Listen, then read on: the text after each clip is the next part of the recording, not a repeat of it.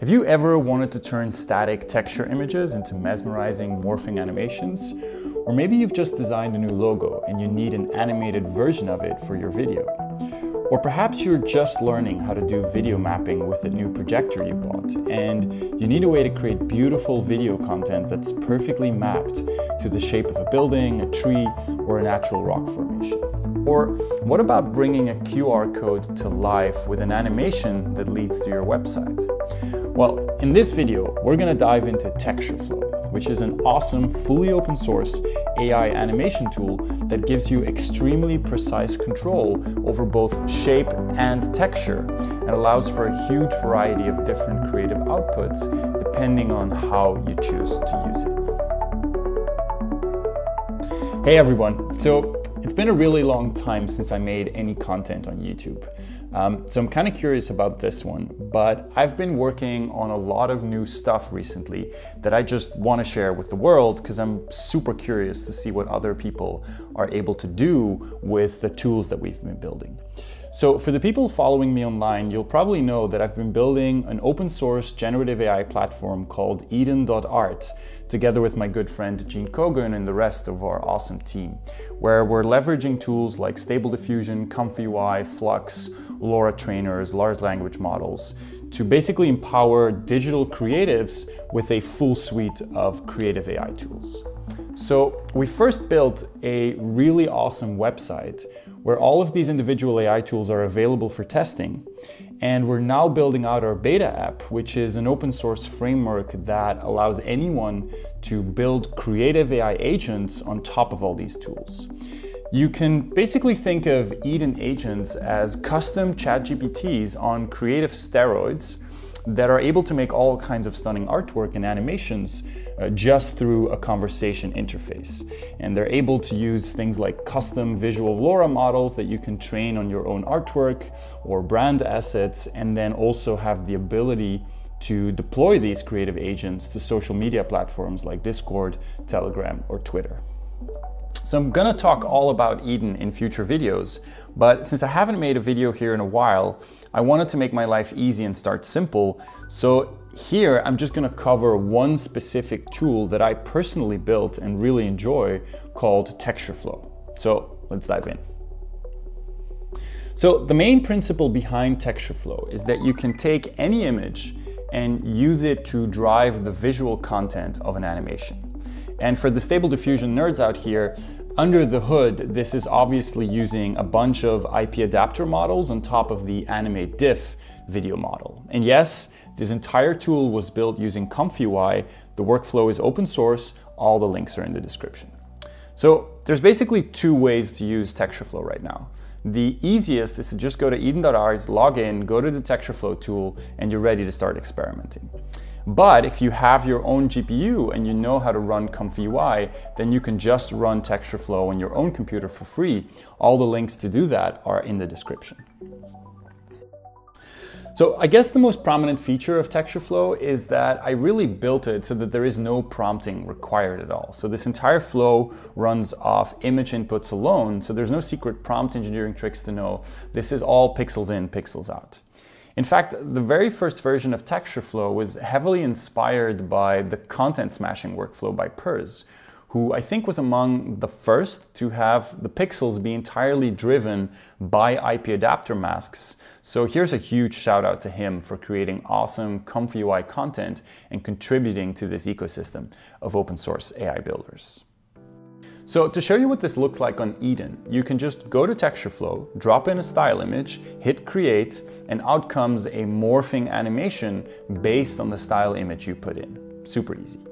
Now, obviously TextureFlow lets you input multiple style images, which will all get injected into the animation. So I could, for example, upload 3 images here and then get an animated version back that pulls all of those into a single smooth animation. Very nice. Now on Eden, if you go to settings, you'll see there's a bunch of different mapping modes you can choose from, which then determine how these style images get mapped into the final animation. Here's a couple of examples that show how the different motion modes affect the video content that's produced. So basically, the mapping mode determines this motion mask at the top, which then determines how the style images that you input are mapped into the final animation. There's a bunch of options available through the interface, but we'll see in a moment when we dive into workflow that you can actually use any motion input you want, making this stuff like really powerful for advanced animation design if you want to. Now, one thing you'll notice when using TextureFlow is that the animations will never fully reproduce style images that you put in exactly. So the images are not really like keyframes, they're more like artistic content drivers, and the animation will often sort of drift away a little bit from the images that you put in. But that's actually entirely by design, because this allows for what's probably, I think, the most powerful feature of TextureFlow, which is shape control. So imagine that I have a great logo, let's say our own Eden logo, and I want to inject that into a TextureFlow animation and really make it come alive. Well, so for this, I can open the settings in TextureFlow, and there's this option here to add a shape input. Here, I can either draw my own shape, or I can upload either an image or a video to use as a shape guide for the animation, and then adjust this slider here to modify how strongly that shape should be visible in the output animation. And this is where things get really interesting, because now I have full independent control over the textures and the shape of the animation, which is something that really no other AI video tools are particularly good at. So with the Eden logo uploaded, I can simply drop in a couple of great style images and voila, we have this sick animation featuring our logo that seamlessly cycles through all these awesome textures. Pretty cool, right? And obviously you can use a lot more subtle texture images and maybe crank up the controlnet strength if you want something that's a little bit more subtle. Now, to give you another example of how else this can be used, let's make an animated QR code. So there's this shape guidance type toggle here, which lets you switch between different controlnet models inside of TextureFlow, which all have a kind of subtly different way of using the shape that you put in. For example, there's this luminance controlnet, which will apply guidance based on the dark and bright regions in the shape input, which is ideal for things like a QR code. So now I can take any QR pattern and transform it into this awesome animated version that you can still scan with your phone. Pretty awesome, right?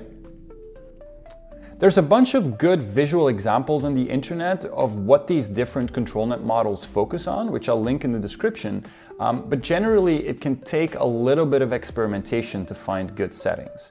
This is why TextureFlow also has this activate upscale toggle, which lets you run a quick test of your settings before running a slower, more expensive Full HD animation. So with an image shape input, you can create things like logo animations, animated QR codes, or just inject any shape really you want into the animations while still having full control over the texture, which is super powerful already. But things get even more interesting when we use a video or GIF as the shape input, which is also fully supported in TextureFlow. So here, let's for example use this nice animated GIF, drop it into the shape input, and then add some nice textures images here, and boom, look at this. Isn't that gorgeous?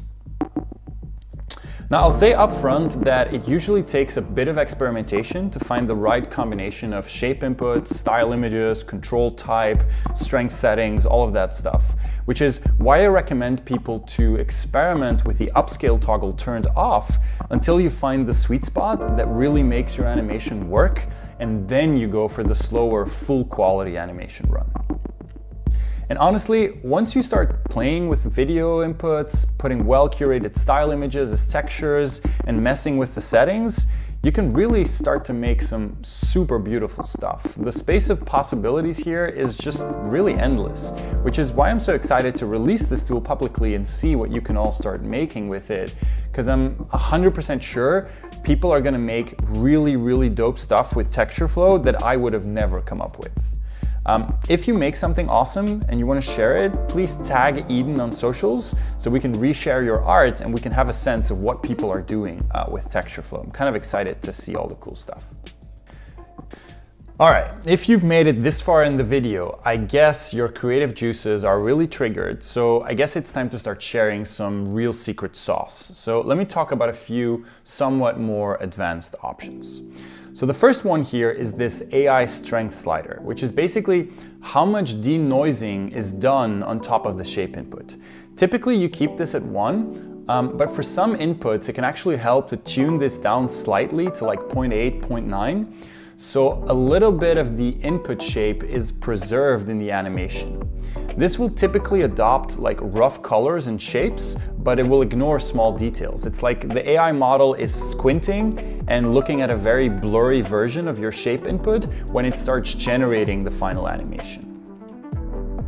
Then there's this fit strategy, which basically controls how your shape gets mapped to the selected output aspect ratio.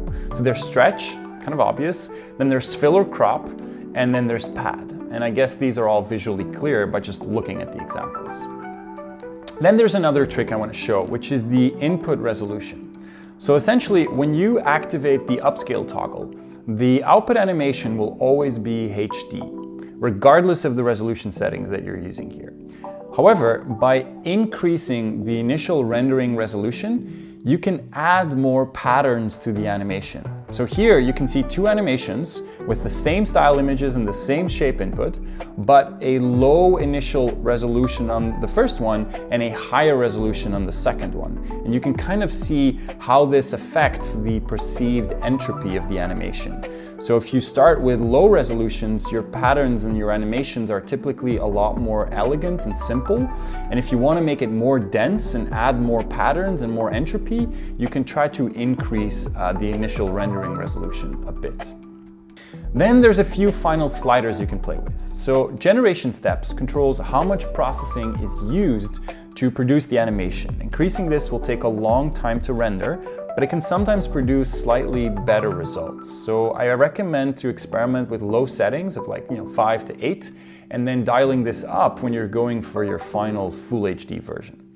The motion strength is pretty self-explanatory. It simply controls how strong the animated motion is in the output video. So for some animations, you want everything to be like super smooth and steady, where for other stuff, it's kind of nice to have a little bit more chaos and entropy. So just play around with this. And then there's the boundary softness, which determines how sharp or how blurry the transition is in the masking video between the neighboring style image regions. So this basically affects how sharp or how gradual the texture transitions are in the final animation. If people are interested in just looking at some good settings and some examples, I've curated a collection on Eden with a whole bunch of TextureFlow renders that are all made on Eden, which I'll link in the description. You can just go through each one of them. If you find something you like, you can just click Use as Preset, and then that will take you to the creation form with all of the settings filled in that were used to make that exact animation. So this is kind of a nice way to explore some settings and to get a feel for how things work. On top of that, I've also created a VJ expert agent on Eden that you can just talk to, and it will basically guide you through the entire process of creating good TextureFlow animations using just natural language, which can actually be kind of the easiest way to get started until you start understanding the tool well enough that you want to start dialing all of the settings manually. So if you want to go for a quick thing, just use the VJ expert agent. If you know what you're doing, you can just use the tool directly. Now, by now, I think you may have noticed that TextureFlow is kind of amazing at making these abstract, artistic, morphing patterns, but it's definitely not the best tool for making narrative videos where you, say, want to make a character walk.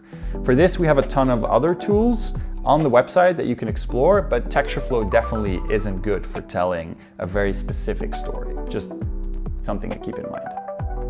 All right, if you've made it this far, I congratulate the integrity of your attention span and your dedication to creative AI tools. If you make something awesome and you want to share it, please tag Eden on socials so we can reshare your art and we can have a sense of what people are doing with TextureFlow. I'm kind of excited to see all the cool stuff.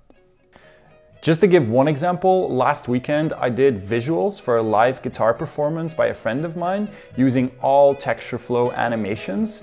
And I have to say the result was just amazing. We just got so much positive feedback, people were super impressed, and we just had a really good time.